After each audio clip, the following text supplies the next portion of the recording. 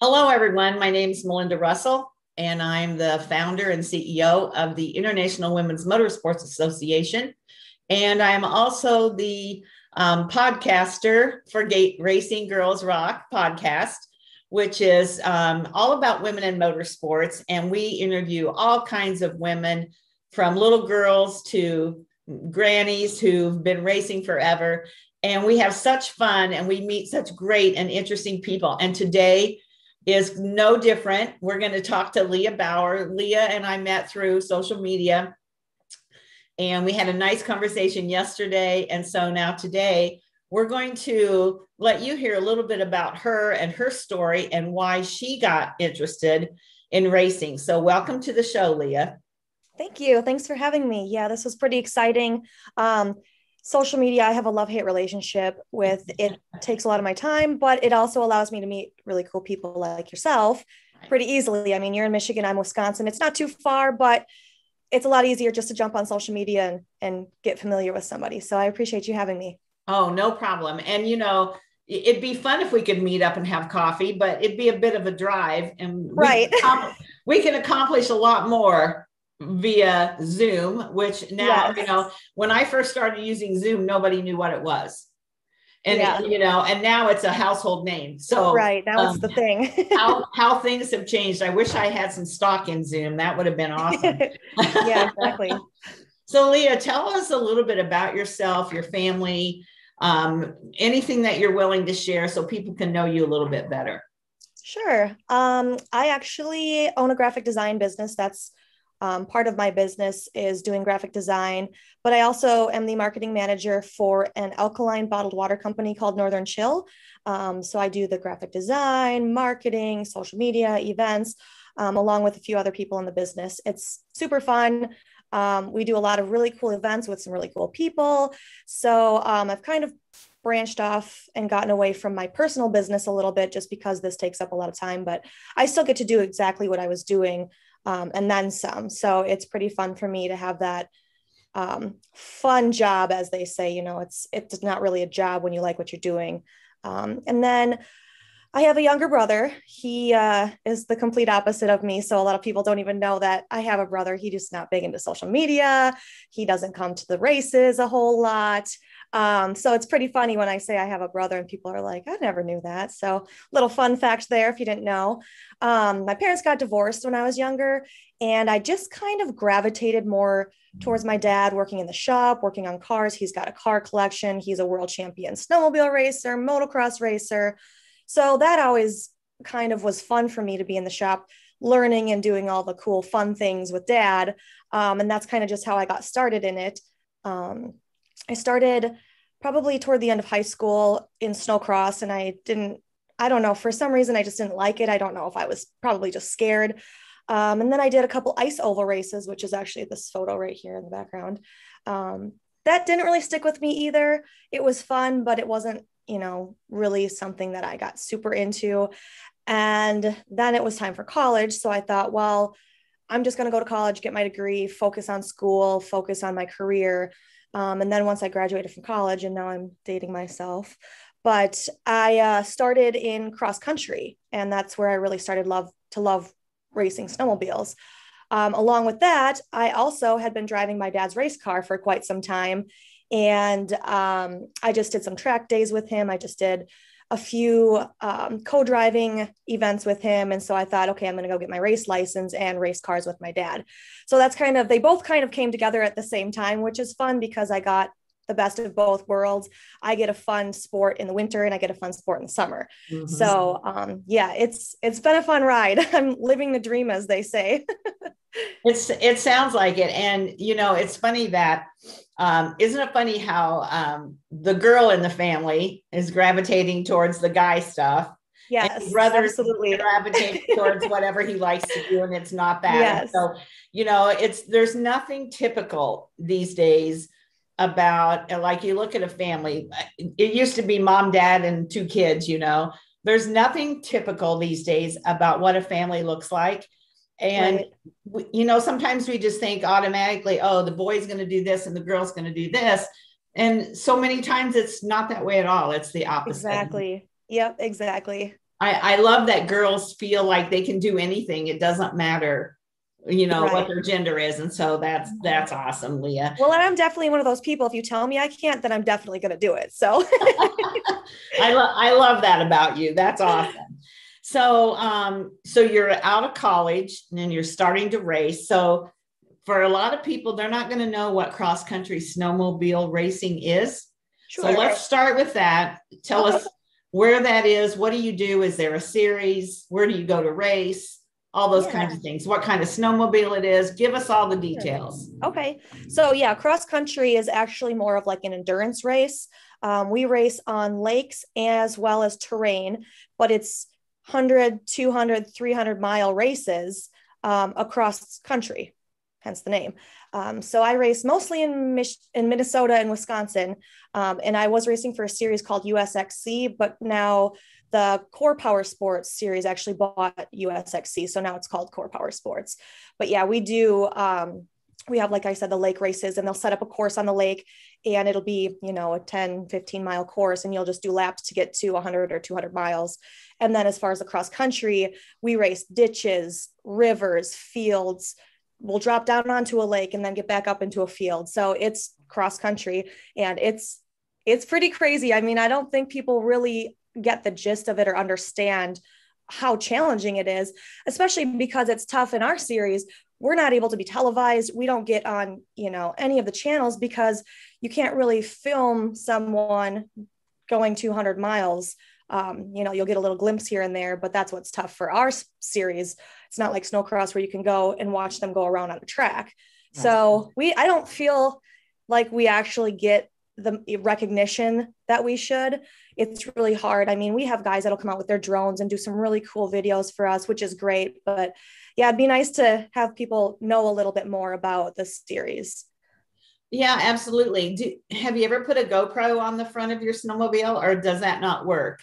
I've done it before. I just don't know that the footage is that cool with a GoPro because you're going so fast. You can't really tell what's going on.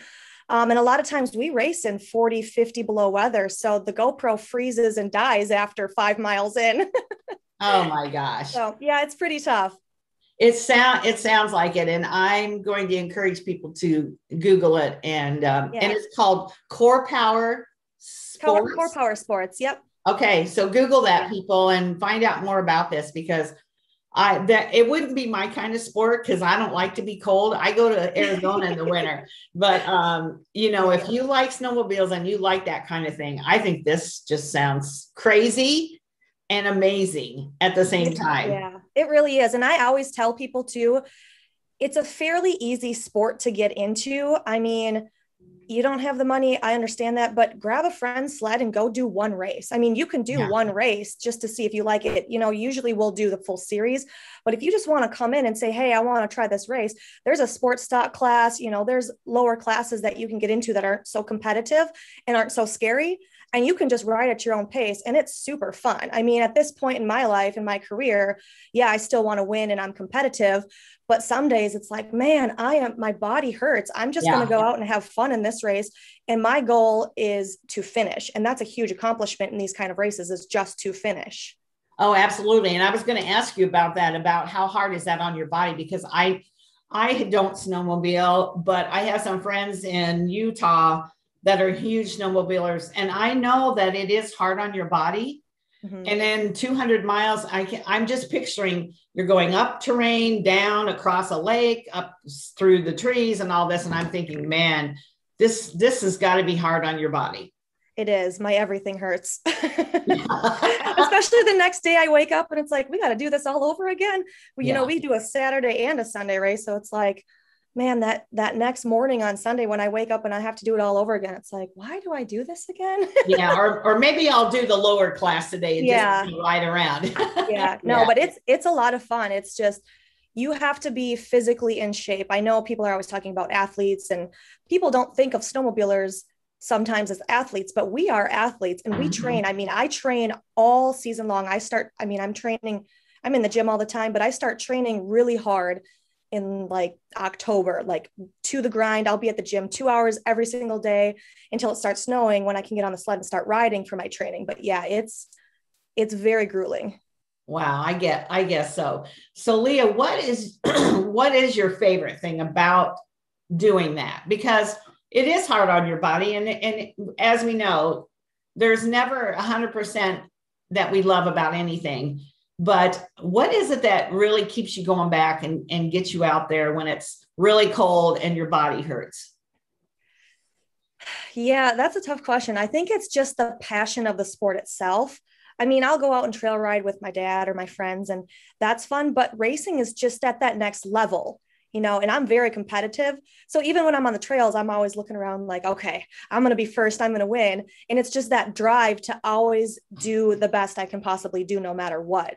And that's what keeps me going. It's like, get up, do it. I might not want to do it, but I know I have to do it. And it's just the pushing through. And finally, when it's over, it's like, wow, I'm so glad I did that. I'm so glad I pushed through. Even midway through the race, when I feel like I'm dying and my arms are going to fall off, it's like, nope, I have to do this. I have to keep pushing. I got to finish this race. And that's what keeps me going, is that feel, that, and the adrenaline rush. It's just, you can't explain it. It's just crazy. So how do you know? So if you're going out through the woods and across lakes and it's 200-mile race, how do you know where to go? Do they mark the path somehow? Yeah, yep, it's marked. So they'll have stakes that you can't go out of the stake, or you'll have to turn around and go back through. But yeah, they'll have course markers along the way. Okay, I figured It's pretty hard to get lost. or like orange flags or something. Yeah. Yep, there's actually stakes with little orange diamonds on them. Okay. All right. I figured there had to be something because you wouldn't have any idea where to go. So that's all right. So what kind of success have you had? I mean, as far, winning isn't always what is the definition of success. It doesn't mean that you bring the trophy home always. So what would you say that you're successful? What does that mean to you? I think just being in the industry, being a female in the industry, being, considered maybe one of the top cross-country female athletes, that's a success to me. I mean, the fact that I've been able to finish races, that's a huge success to me. I really think that females in the primarily male-driven industry is huge, and I just want to keep growing that. And I think the more females we can get into the industry, that's successful right there, because it's not just men anymore. Girls want to do this too, and we're just as good as the guys. So I mean, that's pretty awesome to me. So how could we help go about spreading the word and getting more girls? Obviously it's got to be somebody who lives in a state where there's snow, so you can practice and train, and so that eliminates a good portion of the country. But yet there's a lot of those northern states like Michigan, Wisconsin, Minnesota, Utah, all those places that do have that. How do you get the word out? How can you get other girls interested? I would say a lot of it going back to social media, just kind of find somebody, or even if you don't know, just reach out. If you want to try it, reach out to somebody, ask questions. I think that's the biggest thing for me when I first started racing is, yeah, you know how to ride a snowmobile, you know what a snowmobile is, but you don't know the first thing about how to get started in racing. So you just have to really ask questions. I mean, there are no stupid questions. No one's going to make you feel dumb for not knowing. Right. In this industry, I think a lot of people are willing to be very helpful because we want to grow the industry. We don't want this, motorsports industry or the race industry to become less and less each year. We want to keep growing it each year, and we want more people, especially females, to get involved. So definitely just reach out and find somebody that knows what they're talking about and what they're doing, and they'll be more than willing to help. So okay. So let me ask you this, on YouTube or anywhere, are there any has there ever been any kind of a race, part of a race, anything where they've recorded it that people could go and kind of get a glimpse of what it's like? Or because you're going so far, it's hard to do that? Yeah, I know a lot of the snowmobile racers, a lot of the athletes, they have their own personal social media pages, and they throw a lot of content on that. I have some guys that film for me, so I've got some content of me racing. And then I know Core Power Sports does have a YouTube page as well that they can check out and, just see everything that it entails. So okay, that's good, because that's a good way for me to share some of that. And try to help, others get interested.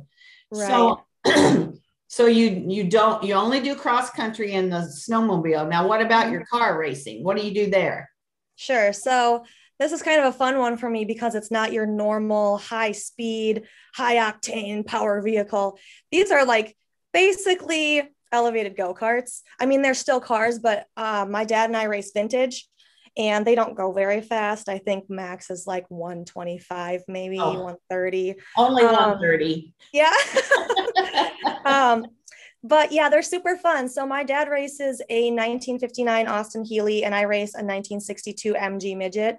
And we have 1275cc engines. It's just a fun thing for my dad and I to do since he's getting older and the snowmobile is really hard on his body. Mm-hmm. You're in a 5-point harness strapped in. There's not a lot to do to get hurt. Unless you don't know what you're doing, I guess. But yeah, we like to go out and have fun. So I started co-driving with him and I was getting better and faster. And he eventually kicked me out of his car and said, get your own. You're not going to beat my times in my own car. so I got one. And now it's super fun because we get to battle on the track together and our cars are so close to the same thing and so similar in times that, we're constantly on the track back and forth and I get to watch his lines and then he'll follow me. And it's super fun. It's definitely more of a hobby for us than anything because we just like to have fun when we do it. So is there a series there that you race with? Yep. So the series is VSCDA, Vintage Sports Car Drivers Association of America. It's been around for a long time, but it's really fun because we basically know everyone and everybody's friends and we'll battle on the track. But then when racing's done, we're all at each other's pits, hanging out, having a good time, eating food, just going over what happened in the day, laughing, telling jokes. I mean, it's so much fun. I look forward to race weekends more than anything in the summer. And so where do you race those? Are those mostly in Wisconsin or where? It's mostly in the Midwest. So we race at BIR in Minnesota. We race at Road America in Wisconsin. There's 2 tracks, Grattan and Gingerman in Michigan, Black Hawk in Illinois. So we get to travel a little bit. It's fun to go to the different tracks, but it's definitely just in the Midwest for now. So it's more of a road. You do like a road course. It's not circle track. Yeah. Gingerman is close. We talked about that yesterday. Yeah. And Grattan's not that far away. And then of course, Blackhawk's in Illinois, a couple hours away too. So, right. So not far, but I'd love to come and see that. That's one kind of thing I haven't seen yet. So that sounds like so much fun. Yeah. So Gingerman is actually where I got my race license. Oh, is it? I took driving school there and got my license at Gingerman. It's a fun track. It is. It is. And it's out in the middle of nowhere. Yeah, they usually kind of are, just with the noise ordinance and stuff. It's hard to have them right in town by people. That makes sense. Yeah, for sure. So, I just lost my train of thought, what I was going to ask you about. So when you're racing that against your dad, does it push you to go faster and beat him? Or sometimes are you like, I'm going to kind of hold back for my dad? Oh, no, there's no holding back. I'm going to beat him. Okay. Have you ever wrecked each other? No, our racing is no rubbing is racing. We don't touch. I mean, they're all vintage collector cars essentially. So nobody ever wants to get into it. If it's getting close, somebody will pull the line because you don't want to smash into $130,000 vehicle. So exactly. That's kind of what I was thinking. That's why I like it too, because it's aggressive, but it's not aggressive to the point where someone's going to take you out and crash you just to get the spot. So I really like that aspect of it. But we're both really competitive. So there's a lot of banter that goes on and it's like, I'm going to beat you. No, I'm going to beat you. And then pretty soon he's over in the pits pretending to take stuff off my car and put it in his, and everybody it's super fun. Everyone just laughs, but we like to have a good time. So are there other women that race the vintage cars, or are you kind of a minority? I'm sure. There are a handful of other women that race, and it's nice because we're super competitive on track, but we're the greatest of friends off track. So it's really nice to have the support and have actual friends in the industry versus just wanting to beat everybody and you don't really talk or get along. It's a lot like a big family.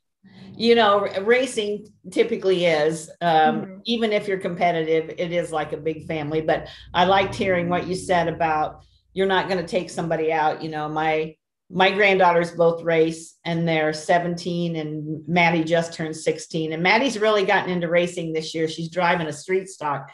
Oh, And awesome. one of the, she was going to win her heat race till some older guy, probably could be her grandpa, spun her out on purpose. Oh no. And I'm glad I wasn't there because Mamaw gets a little excited. Yeah. and you know, I probably would have said something on social media like, you have to spin out a 16-year-old in order to win. You know what I mean? But Yeah. I wasn't there. And so luckily I didn't embarrass my daughter or my granddaughter, but I love hearing that it's really more of a relaxed, if you will, right, type of racing, in that you don't have to worry that kind of thing is going to go on. I mean, if you watch social media or the news, there's some horrendous things happening in the pits and on the track when people get upset. And right. You know, they're not going for millions of dollars. Right. It not only takes the fun out of it, but it's dangerous. I mean, why would you put yourself in that position? It's just not my style. I mean, I would way rather have fun and have friends and love what I'm doing and make a little less money than try to go for the $1 million and take everybody out and create all these enemies and drama. It just takes the fun out of it. And it would make me not want to race if that were the case. So I'm really glad that this is a little more relaxed. I mean, yeah, it's competitive and I still get a little amped up, but it's not like if I lose the race, I'm going to go and cry and lock myself in my house for 3 weeks because I just lost $1 million. It's the fun aspect for me is what makes the thing. Yeah. And it sounds to me like the snowmobile racing is really more of your really hardcore, I want to win. And that vintage is more, hey, we're having a great time and it's a fun weekend. And so you've kind of got the best of both worlds there, you know, and like you said, you get to race winter and summer, you know, and probably doesn't really matter the weather. Even if it's snowing, you're probably still racing, right? Yep, exactly. Yeah. Whereas if it's raining in the summer, you know, everybody's packing up and going home. And so that's the frustrating part about that. Right. Well, we actually do run in the rain. We've got rain tires, but it makes it a little more sketchy and not as fun because my dad and I have convertibles. So we get soaked. That would be interesting. So unless it's lightning or there's a tornado, we usually run in the rain. And then there's the rain line. So then I have to kind of think, okay, I'm not on the race line. I have to jump over onto the rain line so that I make sure I'm sticking to the course and not sliding all over the place. Oh, yeah. Well, that's a fun challenge. And it seems like no matter what, whenever I show up, it starts raining. So everyone blames me for the rain all the time. There you go. Yeah. Well, I don't think you're to blame because it's happening all over. It's it's summer in the Midwest. Yeah, exactly. So Leah, when you're my age, I'm 65, when you're my age and you look back, how would you like to have impacted both the snowmobile racing and the car racing or just motorsports for women in general? How would you like to leave a legacy, I guess? Yeah. That's a great question. I think for me, I just want to have the impact on, I mean, not only women, but men as well in the industry. I just want to be someone that people can look up to, that people feel comfortable asking questions about. I really want to somehow stay connected, whether it be, you know, helping out as a race director or helping out as a race instructor. And I just want to have that connection still, even at an older age. If I can't race, I would love to still be in the industry, helping out, doing anything I can to keep racing a thing. Yeah. And with your experience and knowledge of social media, you're probably one of the better ones to promote that, you know, from here on out, because you're going to stay up on what's the newest, you know, social media platform and what to do and what to say. And so you're going to be a good advocate for those sports for sure. Right. Yeah, absolutely. So is there anything in motorsports that you'd like to do, even if it's just wild and crazy dream? Do you have any dreams of doing something other than what you're doing now? Well, I used to work for Nitro Circus a while back, which is an action sports company. Travis Pastrana, all the guys, they do these crazy flips and just anything and everything you can imagine. And it's always been just mind blowing to me. So ever since, like, back in the day, I met Travis when I was probably 14 at a supercross race in Minneapolis. And ever since I learned about the Nitro Circus and I've seen them doing things, I've always wanted to backflip my snowmobile. And Oh I my was God. legit going to do it probably 5 years ago, but now I've had a few injuries and I'm a little scared and I don't like surgery and I don't like hospitals. So I think I probably won't do it unless, oh, I probably shouldn't even say this. Hopefully my No. mom's not watching. Yeah. But unless I get some crazy offer or, could find a foam pit and get comfortable, I've always wanted to do that, but I just don't think that at this point it'll So, happen. so if you wanted to flip your snowmobile, I'm guessing you don't weigh very much from the size of you, and a snowmobile is pretty heavy. Yes. So do you have to like go up a hill and try to go backwards, or how would you try to even It flip? would be yeah, it'd be off of a ramp actually. And Okay. you basically just go off and you just pull as hard as you can to get the thing to flip around. So Yeah, yeah, I don't it's know. been done. I just Yeah, I don't know. As a mom and a grandma, I'm gonna say, yeah, probably not. I Let's know I not have to try that. watch I have to watch what I say because I think both of my parents follow me pretty closely on social I'm media. sure So they they do. would not be impressed. No, I think you've got the sense that it'd really be cool to do it, but I'm probably not gonna try that. Yeah, Yeah, exactly. Yeah, at this point it's probably too far gone and I'm okay not getting hurt. yeah, exactly, exactly. So, Leah, what else have I not asked you about that you would like to share about yourself, your racing, your job, anything that maybe I haven't touched on? That's a great question. Um, I don't really know. I think basically just for me, getting the word out about racing, getting the word out about bringing more females into the industry.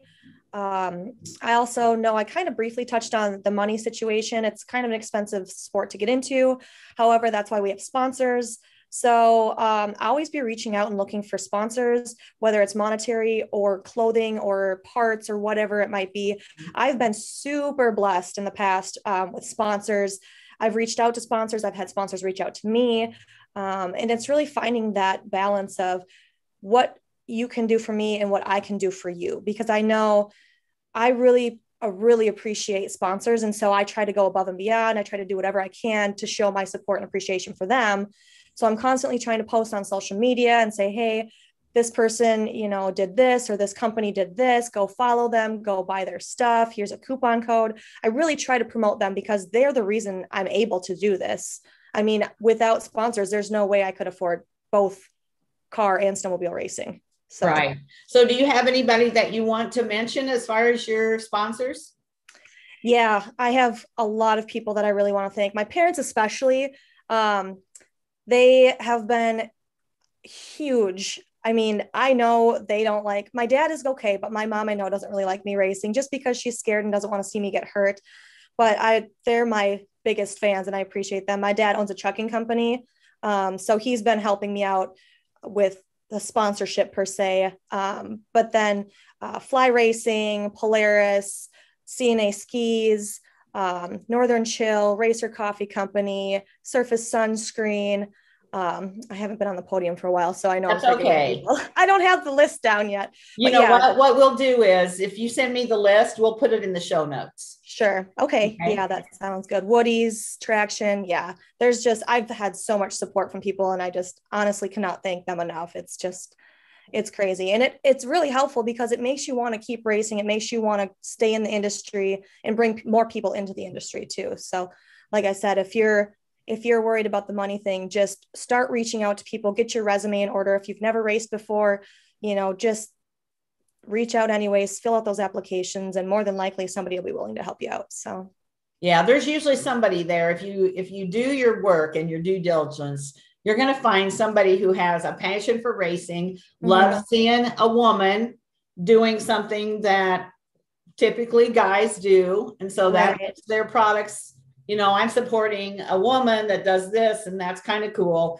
Right. So, Yeah. So you can't sit back and wait for them to come to you, because that's not going to happen. You have to, I mean, once you get out there and they get your name out there, that's different. But to get Right. started, you've got to do the work or it's not going to happen. And Exactly. that's true in life, isn't it? You have to Yeah. do the work in order to make your dreams come true. Yep, exactly. Yeah. Well, Leah, it's really been a pleasure to talk with you Thank and you. to learn more about you, and I would love to come and watch one of those races, but not if it's 40 below. Yeah. I We'll think start you with the cars. yeah, let's do that, because Perfect. yeah, when you come to Michigan, that's a little closer, and Awesome. start with the cars. How's that? Yeah, absolutely. That works. Good idea. Well, Leah, again, thank you so much for taking time to be on the podcast, and love talking to you. And hopefully this will get the word out more about not only the vintage cars racing, but also about the cross country snowmobile. I'm Right. excited to be able to share that for you. Yeah, thank you. I really appreciate it. It's been great chatting with you as well. All right. Thank you. Yep, thank you.